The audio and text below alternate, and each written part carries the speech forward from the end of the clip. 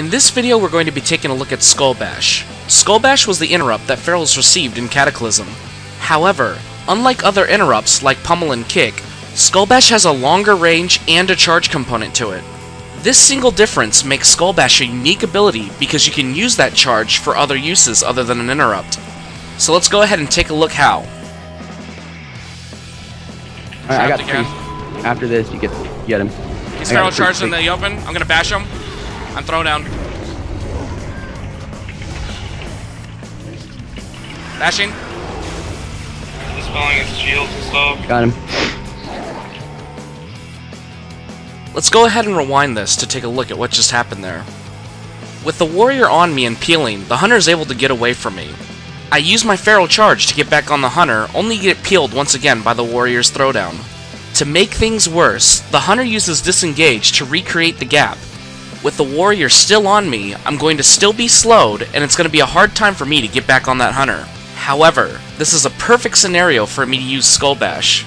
Because there is a charge component on Skull Bash, I can use it as a gap closer rather than an interrupt. It's important to note that Skull Bash is off the global cooldown, so the moment you hit the target, you can use any ability that you want. Also, when caught in things like Desecration or Ice Trap, power shifting really doesn't work well, so using Skull Bash to get out of them will help a lot. Because of the charge component, we get interesting effects with Skull Bash on Blade's Edge Arena and Dalaran Sewers. If you're on top of the bridge and your target is down below, if you have line of sight of the target and use Skull Bash, you'll dash all the way down and make contact.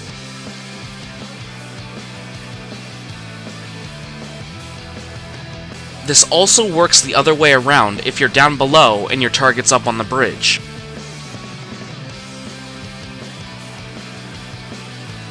It doesn't matter where your target is on the bridge or even on the pillar or anywhere on the ground. The target doesn't have to be casting anything either. This works as long as you're in line of sight to the target and you're within 13 yards to use Skull Bash.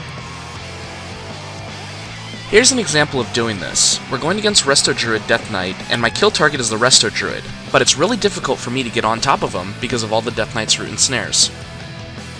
The Resto Druid gets away from me and thinks he's safe by healing on top of the bridge. By using the Skull Bash trick, you can completely get away from the Death Knight and get on top of the Resto Druid.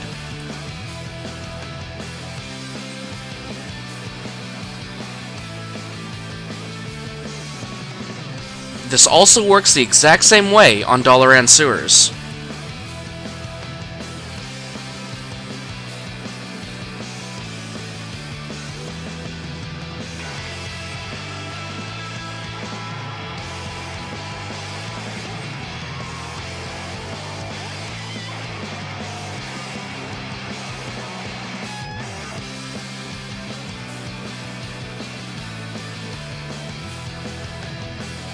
There are tons of places in which this trick works, so just be creative and try to figure out the best spots.